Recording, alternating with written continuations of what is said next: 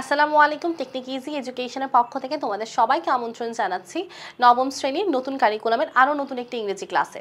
আশা করি যে যেখানেই আছো ভালো আছো, সুস্থ আছো, টেকনিক ইজি এডুকেশনের পাশেই আছো। আমরা নবম অধ্যায় ছিলাম এবং আজকে আমরা আলোচনা করব আমাদের নবম অধ্যায়ের পরবর্তী অংশ নিয়ে। অর্থাৎ আমরা আজকে শুরু করব 9.3.3 থেকে, যেখানে আমরা জানতে পারবো যে এআই বা আর্টিফিশিয়াল ইন্টেলিজেন্স কি, এবং এখান থেকে আমাদের আরও অনেকগুলো তথ্য আমরা এখান থেকে জানতে পারবো। তাহলে চলো দেখে নেওয়া যাক আমাদের এখানে কি আছে। বলা হচ্ছে 9.3.3 তে read the following dialogue and act it out in pairs, then write a short text on why is AI discussed nowadays. Following the elements of an explanatory text, later submit a copy of your text to the teacher after peer checking. নিচের কথোপকথনটি পড়ো এবং জোড়ায় অভিনয় করে দেখাও। ব্যাখ্যামূলক text লেখার উপাদানগুলো অনুসরণ করে কেন বর্তমানে এআই আলোচিত বিষয় তা নিয়ে একটি সংক্ষিপ্ত টেক্সট লেখো। সতীর্থ মূল্যায়নের পরে টেক্সটের এক কপি শিক্ষকের কাছে জমা দাও। আচ্ছা, খুব সহজে কথা বলা হয়েছে। আমাদের এখানে একটা কনভারসেশন আছে কিসের উপর ভিত্তি করে? এআই বা আর্টিফিশিয়াল ইন্টেলিজেন্স, কৃত্রিম বুদ্ধিমত্তার উপর।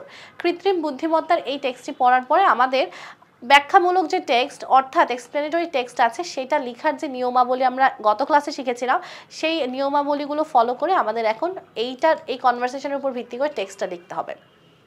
তারপর লেখা শেষে আমাদের যে বন্ধু বান্ধবী বা সতীর্থরা আছে তারা সেটা প্রথমে মূল্যায়ন করবে, তাদের মূল্যায়ন শেষে সেটা মূল্যায়ন করবে হচ্ছে আমাদের শিক্ষকরা।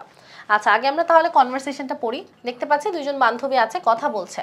আবিরা বলছে, I have been hearing a lot about AI lately. What exactly is it? আচ্ছা, হোয়াট এক্স্যাক্টলি ইজ ইট বলা হচ্ছে আমি কিছুদিন যাবৎ এআই বা আর্টিফিশিয়াল ইন্টেলিজেন্সের কথা শুনছি, কৃত্রিম বুদ্ধিমত্তার কথা শুনছি। হোয়াট এক্স্যাক্টলি ইজ ইট, এটা আসলে কি জিনিস?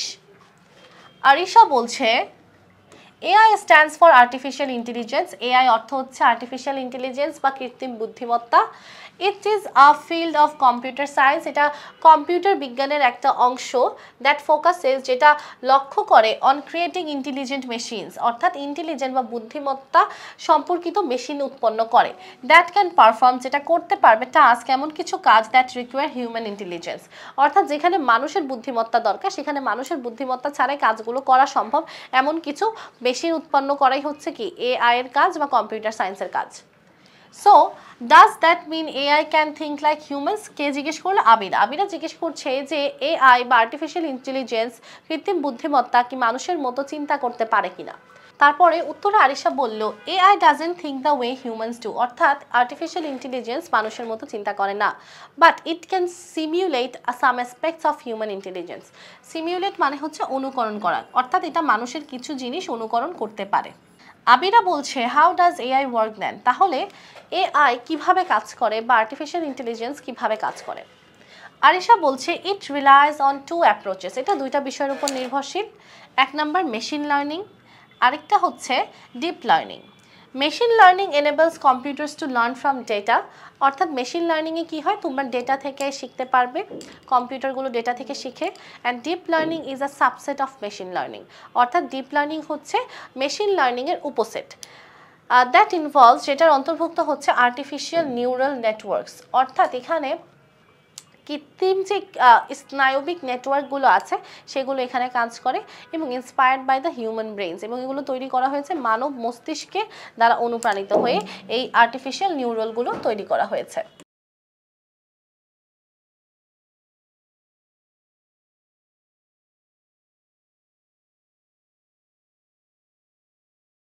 আবিরা বলছে, দ্যাট সাউন্ডস কমপ্লেক্স, এটা খুবই কঠিন মনে হচ্ছে, জটিল মনে হচ্ছে। Can you give me an example of how AI is used in real life? আমাদের যে বর্তমান জীবন আছে এই জীবনে আসলে আমরা এআই কীভাবে ব্যবহার করি এটার একটা উদাহরণ কি তুমি আমাকে দিতে পারবে? তখন আরিশা বলছে, শিওর। ফর ইনস্ট্যান্স, ধরো ইন ইমেজ রিকগনিশন, অর্থাৎ ছবি চিনার ক্ষেত্রে, and neutral language processing, natural language processing, অর্থাৎ যখন তুমি কোনো ভাষার প্রক্রিয়া করবে, war it understands and ইন্টারপ্রেটস human language, অর্থাৎ এখানে কি হয়, কোনো ছবি বা কোনো ভাষাকে সহজে চেনার জন্য এটা সাহায্য করে এআই। আচ্ছা, তারপর আবিরা বলছে, দ্যাটস ইমপ্রেসিভ, এটা খুবই আকর্ষণীয়, but can AI go beyond recognising images and understanding language? তাহলে আরিশা বলছে অবশ্যই যে ছবি শনাক্তকরণ বা প্রাকৃতিক ভাষা প্রক্রিয়াকরণের ক্ষেত্রে এই এআই ইন্টেলিজেন্স অর্থাৎ আর্টিফিশিয়াল ইন্টেলিজেন্স অনেক বেশি সাহায্য করে। দ্যাটস ইমপ্রেসিভ, এটা খুবই চমৎকার। But can AI go beyond recognising images and understanding language? অর্থাৎ আমাদের যে কৃত্রিম বুদ্ধিমত্তা আছে এটা কি ছবি শনাক্তকরণ এবং ভাষা বোঝা ছাড়া আর কি কিছু করতে পারে? তখন আরিশা বলছে অ্যাবসলিউটলি, অবশ্যই। AI is used in many fields. AI বা কৃত্রিম বুদ্ধিমত্তা অনেক ক্ষেত্রে ব্যবহার করা হয়, ইনক্লুডিং হেলথ কেয়ার, যেমন স্বাস্থ্য সুরক্ষার ক্ষেত্রে, ফাইন্যান্স অর্থনৈতিক ক্ষেত্রে, অ্যান্ড ট্রান্সপোর্টেশন অর্থাৎ যাতায়াতের ক্ষেত্রে ব্যবহার করা হয়। AI can help diagnose diseases অর্থাৎ কোনো রোগ নিরাময়ের ক্ষেত্রে বা কোনো রোগ চিহ্নিত করার ক্ষেত্রে, ডায়াগনোজ মানে হচ্ছে চিহ্নিত করার ক্ষেত্রেও এআই বা কৃত্রিম বুদ্ধিমত্তা ব্যবহার করা যেতে পারে। অ্যাসিস্ট ইন সার্জারি অর্থাৎ অস্ত্রোপচারের ক্ষেত্রে ব্যবহার করা হয়। Analysis vast amounts of data to detect patterns and enable self driving curse অর্থাৎ যে গাড়িগুলো স্বচালিত অর্থাৎ সেলফ ড্রাইভিং, কারো চালাতে হয় না, এই ধরনের গাড়ির ক্ষেত্রে বা কোনো অনেক বেশি যেখানে ডাটা বা তথ্য আছে সেই ডাটা বোঝার ক্ষেত্রে এই এআই বা কৃত্রিম বুদ্ধিমত্তা কাজ করে থাকে। It seems like, তখন আবিরা বলছি, it seems like AI has good potential but are there risk associated with it? তাহলে বোঝা যাচ্ছে যে কৃত্রিম বুদ্ধিমত্তা খুব ভালো একটা জিনিস এবং এটা কি খুব ভালো মতো কাজ করতে পারে, এটা ভবিষ্যতে অনেক ভালো হবে, বাট এখানে কি কোনো ঝুঁকি আছে কিনা? তখন আরিশা বলছে ডেফিনেটলি, অবশ্যই। AI raises ethical and সোশিয়েটাল concerns অর্থাৎ এখানে অনৈতিক এবং সামাজিক কিছু চিন্তার বিষয় আছে। And there R discussions around privacy and security অর্থাৎ ব্যক্তিগত সুরক্ষার ব্যাপারেও এখানে কিছু সমালোচনা আছে। But AI has the potential to revolutionize industries and improve efficiency. It will continue to shape the future. অর্থাৎ বলা হচ্ছে যে এটার কিছু ঝুঁকি আছে, কিন্তু সেই ঝুঁকি থাকা সত্ত্বেও এটার কিছু পটেনশিয়াল আছে যেটা কি করতে পারবে আমাদের ভবিষ্যতে ইন্ডাস্ট্রি বা আমাদের ভবিষ্যতে বিভিন্ন কলকারখানা বলা যেতে পারে বা বিভিন্ন ব্যবসা প্রতিষ্ঠান বলা যেতে পারে, সব জায়গায় এটা কি করবে, এফিসিয়েন্সি বা দক্ষতাটাকে আরও বেশি বাড়াবে এবং আমাদের ভবিষ্যৎটাকে আরও সুন্দর করে গড়ে তুলবে। তো আবিরা আরিশার থেকে অনেক কিছু জানলো এবং তাকে সর্বশেষে বললো থ্যাঙ্কস আ লট আরিশা, অনেক অনেক ধন্যবাদ আরিশা। ওকে, তাহলে আমরা টেক্সটটা পড়ে এআই বা আর্টিফিশিয়াল ইন্টেলিজেন্স সম্পর্কে অনেক কিছু জেনেছি। এখন এখানে কিছু কঠিন কঠিন শব্দ লেখা ছিল যেগুলো আমি বলে দেওয়ার চেষ্টা করেছি, তোমাদের জন্য সেগুলো লেখা আছে, একটু দেখো। প্রথম শব্দ ডায়াগনজ। ডায়াগনজ মানে হচ্ছে রোগ নির্ণয়, ডিটেক্ট মানে শনাক্ত করা, অ্যাক্ট আউট মানে অভিনয় করা, এফিসিয়েন্সি মানে দক্ষতা, ইমপ্রেসিভ মানে চিত্তাকর্ষ বা যেটা আকর্ষণীয়, ইন্টারপ্রেট স্পষ্ট করা, নিউরাল মানে স্নায়বিক, পোটেনশিয়াল মানে সম্ভাবনা, অ্যান্ড সিমিউলেট মানে অনুকরণ করা। আশা করি আমরা এই প্যাসেজটা বা এই কনভারসেশনটা যখন আরেকবার পড়বো ধারণা আমাদের আরও বেশি ক্লিয়ার হবে। আচ্ছা, এখন আমাদের যেটা করতে বলা হয়েছে সেটা হচ্ছে আমাদের এখন একটা এক্সপ্লেনেটরি টেক্সট লিখতে হবে এই কনভারসেশনের উপর ভিত্তি করে। আচ্ছা, এক্সপ্লেনেটরি টেক্সটটা কীরকম হতে পারে? আমরা জানি এক্সপ্লেনেটরি টেক্সটের কিছু বৈশিষ্ট্য থাকে। নাম্বার 1, সেখানে একদম ক্লিয়ার ব্যাখ্যা থাকতে হবে। তার উপর এটার যে টাইটেল থাকবে সেই টাইটেলটা একটা প্রশ্নবোধক টাইটেল হতে হবে, অর্থাৎ টাইটেলটাতে যেন একটা প্রশ্ন থাকে। আর যখন আমরা এটা লিখবো, উত্তর লেখার ক্ষেত্রে আমরা সেখানে অবশ্যই কিছু কানেক্টার্স ব্যবহার করব, কিছু লিঙ্কার্স ব্যবহার করব এবং সেখানে হচ্ছে একটা সিকোয়েন্স মেনটেন করব। নানাভাবে এইটাকে আমরা এক্সপ্লেনেটরি টেক্সটের মধ্যে দিয়ে উপস্থাপন করব। তাহলে চলো দেখে নেওয়া যাক কীভাবে করতে পারি। আচ্ছা, এখানে বলা আছে Y is AI discussed now A days. প্রশ্ন হচ্ছে যে বর্তমান দিনে কেন আমরা এআই ডিসকাস করি, তাই না, বা এআই নিয়ে কেন এত আলোচনা হচ্ছে। এটা কিন্তু অলরেডি আমাদের প্রশ্নে বলেই আছে যে এটা নিয়ে আমাদের লিখতে হবে, ঠিক আছে, এই জন্যই কিন্তু আমরা এটা নিয়ে লিখেছি। খেয়াল করো, বলা হচ্ছে AI is very popular now A days, অর্থাৎ বর্তমান দিনে এআই খুব বেশি জনপ্রিয়। বিকজ কেননা artificial intelligence has a profound effect on so many aspects of life. কেননা এই কৃত্রিম বুদ্ধিমত্তা জীবনের অনেকগুলো ক্ষেত্রে একটা বিশাল ভূমিকা রাখছে, বিশাল প্রভাব দিচ্ছে। It has became a part of life, এটা বর্তমানে আমাদের জীবনের একটা অংশ। Artificial intelligence is connected with computer science that focuses on building machines which works with their intelligence. Artificial intelligence বা কৃত্রিম বুদ্ধিমত্তা কম্পিউটার সায়েন্স বা কম্পিউটার বিজ্ঞানের সাথে যুক্ত এবং এটা কাজ করে বিভিন্ন ধরনের মেশিন তৈরির ক্ষেত্রে, যে মেশিনগুলো মানুষের মস্তিষ্কের মতো করে কাজ করার চেষ্টা করে। There are reasons why AI is being discussed. এখানে অনেকগুলো কারণ আছে যে সকল কারণে এআই প্রতিদিন আরও বেশি জনপ্রিয় হচ্ছে এবং এগুলো নিয়ে আলোচনা করা হচ্ছে। দেখো, আমাদের এখানে কথাগুলো কিন্তু খুবই স্পষ্ট। এক্সপ্লেনেটরি টেক্সটের বৈশিষ্ট্যই কিন্তু এটা যে কথাগুলো কেমন হবে, অনেক বেশি স্পষ্ট হবে। দেখো তারপরে আছে firstly AI is able to mimic human intelligence. AI কি করতে পারে, মানুষের বুদ্ধিমত্তাকে অনুকরণ করতে পারে বা মিমিক করতে পারে, দো not in the same way as humans, যদিও এটাকে একদম হুবহু মানুষের মতো না। সেকেন্ডলি দ্বিতীয়ত the effectiveness of AI has been শোন থ্রু প্র্যাকটিক্যাল অ্যাপ্লিকেশনস। অর্থাৎ প্র্যাকটিক্যাল অ্যাপ্লিকেশনস বা বিভিন্নভাবে আমরা প্র্যাকটিক্যালি এটা বুঝতে পারি যে এআই কতটা আমাদের জন্য কার্যকরী। Artificial intelligence comprehend human language and identify intricate patterns in image. Intricate মানে হচ্ছে জটিল, ছবির যে জটিল রূপগুলো আছে সেগুলো বুঝতে, বা হিউম্যান ল্যাঙ্গুয়েজ মানুষের যে প্রাকৃতিক ভাষা আছে সেগুলো বুঝতে সাহায্য করে কে, এআই বা আর্টিফিশিয়াল ইন্টেলিজেন্স। তারপরে দেখো moreover artificial intelligence has impacted many other sectors of the economy. Artificial intelligence is now used in many sectors like finance, transportation, healthcare, surgery, education and more. এগুলো আমরা জেনেছি যে আমাদের আর্টিফিশিয়াল ইন্টেলিজেন্স বা কৃত্রিম বুদ্ধিমত্তা অনেক ক্ষেত্রে অবদান রাখছে, যেমন শিক্ষা, যাতায়াত, স্বাস্থ্য, তারপর হচ্ছে কি অস্ত্রোপচার ইত্যাদি। But there are also some negative points of AI, অর্থাৎ এআই বা কৃত্রিম বুদ্ধিমত্তার কিছু নেতিবাচক প্রভাবও আছে।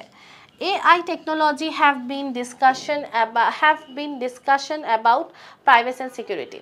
আচ্ছা এখানে have been discussed হবে, have been discussed about privacy and security, অর্থাৎ AI টেকনোলজি প্রাইভেসি এবং সিকিউরিটি নিয়েও কি চিন্তা করে। আচ্ছা ওকে, তারপরে বলা হচ্ছে this text gives a clear idea about complex nature of artificial intelligence in the modern world by presenting clear information, examples, discussing concepts.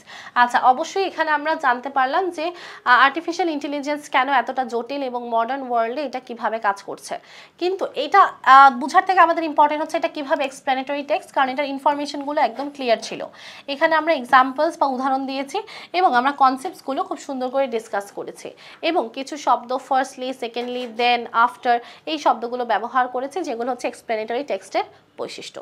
তাহলে আশা করি আমরা এইভাবে যে কোনো টেক্সট থেকে এক্সপ্লেনেটরি টেক্সট লিখতে পারবো, যে কোনো কনভারসেশনকে বা যে কোনো কিছুকে আমরা এক্সপ্লেনেটরি টেক্সটে রূপান্তর করতে পারবো। আচ্ছা আমরা এটা পরের অংশে চলে যাব, আমাদের 9.4.1 আছে read the following text and turn it into an explanatory text by adding the missing elements. অর্থাৎ নিচের টেক্সটটি পড়ো এবং একটি ব্যাখ্যামূলক টেক্সটের বাদ পড়া উপাদানগুলো যুক্ত করে উক্ত টেক্সটটিকে ব্যাখ্যামূলক টেক্সটে পরিণত করো। এখানে আমাদের টেক্সট আছে এবং টেক্সটে কিছু জিনিস বাদ পড়ে গিয়েছে, আমরা সেই বাদ পড়া জিনিসগুলোকে অ্যাড করব এবং অ্যাড করে আমরা টেক্সটটিকে পূর্ণ করব। প্রথমে দেখো write the title of the টেক্সটের, এখানে টাইটেল নেই, টেক্সটের কি নেই, টাইটেল নেই, তাহলে প্রথমে টাইটেলটা লিখতে হবে এবং তারপরে টেক্সটের যে অংশগুলো বাদ পড়ে গিয়েছে সেটা লিখতে হবে। তাহলে চলো দেখে নেওয়া যাক এটার উত্তর কি হতে পারে। প্রথমে যেটা করতে হবে সেটা হচ্ছে write the title of the text, তাহলে আমরা এখানে আগে টাইটেলটা লিখতে হবে। আচ্ছা এখানে কি নিয়ে কথা বলা আছে সেটা পড়লে আমরা বুঝবো যে আমাদের টাইটেল বা শিরোনাম কি হতে পারে। বলা হচ্ছে climate change refers to long term shifts in weather patterns and global temperature. Climate change বা জলবায়ু পরিবর্তন বলতে বোঝায় যে শিফট বা পরিবর্তন হবে একটা লং টার্ম, একটা বিশাল পরিবর্তন বা একটা বিশাল সময়ের জন্য পরিবর্তন আসবে ওয়েদার বা আবহাওয়াতে, এবং গ্লোবাল টেম্পারেচার বা পুরো বিশ্বের তাপমাত্রাতে একটা পরিবর্তন আসবে, সেটাই হচ্ছে আমাদের ক্লাইমেট চেঞ্জ বা জলবায়ু পরিবর্তন। It is primarily caused by human activities and natural processes. এটা হয়ে থাকে কাদের কারণে, মানুষের বিভিন্ন কার্যক্রমের কারণে এবং প্রাকৃতিক কিছু কারণে। It has significant impacts on the environment, এটা আমাদের পরিবেশে কিছু গুরুত্বপূর্ণ প্রভাব রাখে, ইকোসিস্টেমস আমাদের বাস্তুতন্ত্রে কিছু প্রভাব রাখে, অ্যান্ড হিউম্যান ওয়েলবিং এবং মানুষের জীবন চলার ক্ষেত্রেও কি ভূমিকা রাখে। The primary driver of climate change, অর্থাৎ জলবায়ুর প্রধান যে কারণ বা যে কারণে প্রাথমিক কারণে যে কারণে হচ্ছে ক্লাইমেট চেঞ্জ হচ্ছে, is the increased concentration of green house gases. অর্থাৎ কেন হচ্ছে, প্রথমত আমাদের যে গ্রিন হাউস গ্যাসের কনসেন্ট্রেশন বা ঘনমাত্রা বাড়ছে, এই জন্য হচ্ছে, এবং এটা কোথায় বৃদ্ধি পাচ্ছে, আমাদের আর্থ অ্যাটমসফিয়ার বা পৃথিবীর বায়ুমণ্ডলে। নাও add 2 or 3 reasons why climate is changing. এখন 2 থেকে 3টা কারণ উল্লেখ করো যার কারণে কি হচ্ছে, ক্লাইমেট চেঞ্জ বা জলবায়ু পরিবর্তন হচ্ছে। Also include examples, illustrations or case studies to help the reader visualize and understand the text. আচ্ছা তাহলে চলো আমরা এখানে আগে কিছু কারণ উল্লেখ করি যে কারণে আমাদের কি হচ্ছে, যে কারণে আমাদের হচ্ছে জলবায়ু পরিবর্তন হচ্ছে। দেখো যেহেতু এটা ক্লাইমেট নিয়ে লেখা তাই আমি এটা টাইটেল দিয়েছি আন্ডারস্ট্যান্ডিং ক্লাইমেট চেঞ্জ, অর্থাৎ আমরা ক্লাইমেট চেঞ্জ বা জলবায়ু পরিবর্তন বুঝবো, এই জন্য টেক্সটের টাইটেল হচ্ছে understanding climate change. There are many reasons for climate change, জলবায়ু পরিবর্তন অনেক কারণ আছে। সাম কমন রিজনস, কিছু সাধারণ কারণ হচ্ছে number 1 burning of fossil fuels, অর্থাৎ তুমি যখন জীবাশ্ম জ্বালানি পোড়াবে তখন হচ্ছে কি কার্বন ডাইঅক্সাইডের পরিমাণ বৃদ্ধি পাবে এবং আমাদের জলবায়ু পরিবর্তন হবে। বলা আছে one of the major কন্ট্রিবিউটরস two climate change is the burning of fossil fuels such as coal, mineral oil, natural gas which emits high level of carbon dioxide। তাহলে বোঝা যাচ্ছে যে আমাদের ফসিল ফুয়েলস বা আমরা যখন জীবাশ্ম জ্বালানি পোড়াচ্ছি যেমন কয়লা, খনিজ তেল, প্রাকৃতিক গ্যাস, এগুলো হচ্ছে ক্লাইমেট চেঞ্জ বা জলবায়ু পরিবর্তনের প্রধান কারণ এবং এগুলো অনেক বেশি পরিমাণে আমাদের কার্বন ডাইঅক্সাইডের পরিমাণটাকে বৃদ্ধি করছে। তারপর আরেকটা কারণ আছে deforestation. Deforestation means cutting down trees, মানে গাছ কেটে ফেলা। Trees are the storehouse of carbon dioxide, গাছ হচ্ছে কার্বন ডাইঅক্সাইডের স্টোর হাউস, অর্থাৎ কার্বন ডাইঅক্সাইডকে সংরক্ষণ করে রাখে গাছ। Trees can absorb carbon dioxide, গাছ খুব সহজেই কার্বন ডাইঅক্সাইড শোষণ করতে পারে। When we cut down trees, যখন আমরা গাছ কেটে ফেলি, we burn them which releases a great amount of carbon dioxide। আমরা যখন গাছ কেটে ফেলি তখন আমরা গাছ কেটে সেগুলোকে পোড়াই, যেটা কি করে উচ্চ মাত্রার কার্বন ডাইঅক্সাইড নির্গত করে। তার পাশাপাশি so if we cut down trees, যদি আমরা গাছ কেটে ফেলি, nothing can absorb carbon dioxide from the atmosphere, তাহলে আমরা গাছ কেটে ফেলে গাছ পুড়িয়ে কার্বন ডাইঅক্সাইড সৃষ্টি করছি। তার পাশাপাশি গাছ পোড়ানোর মাধ্যমে আমরা কার্বন ডাইঅক্সাইড সৃষ্টি করার পাশাপাশি আমরা store house of carbon dioxide ধ্বংস করছি, অর্থাৎ আমাদের পরিবেশে যে কার্বন ডাইঅক্সাইড আছে সেটা আর কেউ অ্যাবজর্ব করার থাকবে না, অর্থাৎ অ্যাবজর্ব যে হবে, শোষিত হবে, শোষিত হওয়ার বা শোষণ করার কোনো কিছুই পরিবেশে আর থাকবে না। তাহলে ডিফরেস্টেশনের কারণে কার্বন ডাইঅক্সাইডের পরিমাণ বৃদ্ধি পায়। তারপর আরেকটা রিজন আছে, দেখো হিউম্যান অ্যাক্টিভিটিস, অর্থাৎ মানুষের যে কার্যক্রম বা মানব কার্যক্রম আছে সেগুলোর কথা বলা আছে। যেমন we humans R mainly responsible for creating green house gases, আমরা মানুষও গ্রিন হাউস গ্যাস তৈরির জন্য দায়ী। ফর জেনারেটিং ইলেকট্রিসিটি, বিদ্যুৎ উৎপন্নর জন্য we burn fossil fuels everyday, আমরা প্রতিদিন ফসিল ফুয়েল বা জীবাশ্ম জ্বালানি পোড়াই বিদ্যুৎ উৎপন্ন করার জন্য। For transportation we fuel the car, অর্থাৎ যাতায়াতের জন্য আমরা গাড়িতে জ্বালানি ব্যবহার করি। And fuel are great source of carbon dioxide, এবং জ্বালানি হচ্ছে কার্বন ডাইঅক্সাইডের বিশাল একটা উৎস। জ্বালানি পোড়ানো মানে কার্বন ডাইঅক্সাইড সৃষ্টি করা। তাহলে আমরা মানুষরা বিদ্যুৎ উৎপন্নের জন্য, গাড়ি চালানোর জন্য, কলকারখানা চালানোর জন্য কি করতেছি, এই কাজগুলো ফুয়েল পোড়াচ্ছি, জ্বালানি পোড়াচ্ছি এবং কার্বন ডাইঅক্সাইড তৈরি করছি। The increasing impact of greenhouse gas emissions intensifies the greenhouse effect, অর্থাৎ আমরা যখন গ্রিনহাউস গ্যাসের পরিমাণ বৃদ্ধি পাচ্ছে আমাদের গ্রিনহাউসের প্রভাব বৃদ্ধি পাচ্ছে এবং মোর হিট, তাপ বৃদ্ধি পাচ্ছে, and leading to warming planet, এবং আমাদের ধীরে ধীরে পরিবেশটা, পৃথিবীটা আরও বেশি ওয়ার্ম বা উষ্ণ হয়ে যাচ্ছে। আমাদের তাপমাত্রা এখন অনেক বেশি বেড়ে গেছে। বাংলাদেশে কিন্তু আগে কখনো 40-42 ডিগ্রি সেলসিয়াস দেখা যেত না, বর্তমানে কিন্তু অবশ্যই দেখা যায় 40-42 ডিগ্রি সেলসিয়াস দেখা যায়। তাহলে এটা কেন হচ্ছে? শুধুমাত্র এই গ্লোবাল ওয়ার্মিংয়ের কারণে।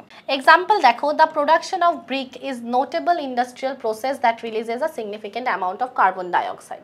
আচ্ছা, প্রোডাকশন অফ ব্রিক, আমরা ইট প্রস্তুত করি না, ইটের ভাটায় কি করা হয়? ইট প্রস্তুত করা হয়। সেই ইটের ভাটায় ইট প্রস্তুত করা কিন্তু আমরা একটা উদাহরণ হিসেবে ধরতে পারি, কেননা এখান থেকে অনেক বেশি পরিমাণে কার্বন ডাইঅক্সাইড নির্গত হয়। The chemical reaction involved in brick production in brick Keynes contributes two carbon dioxide emission, অর্থাৎ ইটের ভাটায় ইট তৈরি করতে যেই সকল কেমিক্যাল রিয়াকশন বা আমাদের রাসায়নিক যেই বিক্রিয়াগুলো হয় এবং বিষাক্ত পদার্থগুলো নিঃসৃত হয় সেখানে অবশ্যই কার্বন ডাইঅক্সাইডও থাকে। Highlighting the role of various industrial process in climate change, এবং আমাদের যে বিভিন্ন ধরনের ইন্ডাস্ট্রিয়াল প্রসেস আছে, শিল্পায়নের ব্যবস্থা আছে, এগুলো আমাদের ক্লাইমেট চেঞ্জ বা জলবায়নের জন্য দায়ী। তাহলে আমরা এক্সাম্পলের মাধ্যমেও কিন্তু বুঝতে পারলাম যে আসলে আমাদের জলবায়ু পরিবর্তনের জন্য দায়ী কারণগুলো কি কি। হিউম্যান অ্যাক্টিভিটিস আছে, ডিফরেস্টেশন আছে এবং বার্নিং অফ ফসিল ফুয়েলস আছে। ওকে, আমরা পরের অংশ পড়বো বইয়ের। তারপর তারা কনক্লুশনে বলছে, in conclusion we should find out the solution, আমাদের এখানে কিছু সমাধান খুঁজে বের করা উচিত। রিনিউয়েবল এনার্জি, নবায়নযোগ্য শক্তি, ইনফ্রাস্ট্রাকচার অর্থাৎ নবায়নযোগ্য শক্তির অবকাঠামো ক্যান মিটিগেট ক্লাইমেট চেঞ্জ, অর্থাৎ আমাদের যে জলবায়ু পরিবর্তন আছে সেটাকে কমিয়ে আনতে পারে। প্রোটেক্টিং দ্য ফরেস্ট, আমাদের যে ফরেস্ট বা বনাঞ্চল আছে সেটাকে রক্ষা করতে পারে। And adopting responsible land use policies and help preserve ecosystem, ecosystems and we can save our আর্থ। তাহলে এখানে দাঁড়াচ্ছে আমরা কি করতে পারবো, protecting the forest and adopting responsible land use. আমাদের উচিত আমাদের বনাঞ্চলগুলোকে সুরক্ষা করা, আমাদের পৃথিবীর যে ল্যান্ডগুলো আছে, ভূমিগুলো আছে, এগুলোকে যথাযথভাবে ব্যবহার করা, অ্যান্ড প্রিজার্ভ ইকোসিস্টেম, আমাদের বাস্তুতন্ত্রটাকে সংরক্ষণ করে রাখা, and we can save our আর্থ। এবং এই সকল কাজ করলে আমরা আমাদের সুন্দর এই পৃথিবীটাকে বাঁচাতে পারবো। ওকে, আশা করি আমরা সবাই এটা বুঝতে পেরেছি। আসলে আমাদের এখানে কাজ কিছুই ছিল না, আমাদের এখানে কাজ ছিল যে একটা টেক্সট ছিল, যেখানে টেক্সটের কিছু অংশ ছিল না, সেই অংশগুলো আমাদের ফিল আপ করতে হয়েছে এবং এখানে একটা টাইটেল দিতে হয়েছে, ঠিক আছে। এবং এটা অবশ্যই একটা ব্যাখ্যামূলক টেক্সট, এখানে ব্যাখ্যামূলক টেক্সটের প্রত্যেকটা উপাদান আছে। তাহলে আশা করি আমরা এটা ক্লিয়ারলি বুঝতে পেরেছি। সম্পূর্ণ ক্লাসটিতে যারা যারা শেষ পর্যন্ত ছিলে তোমাদের সবাইকে অনেক অনেক ধন্যবাদ। আশা করি সবাই কিছু হলেও বুঝতে পেরেছি। পরবর্তী ক্লাসের আমন্ত্রণ জানিয়ে বিদায় নিব। ততদিন পর্যন্ত সবাই সুস্থ থাকো, সুন্দর থাকো, টেকনিক ইজি এডুকেশনের পাশেই থাকো। আসসালামু আলাইকুম।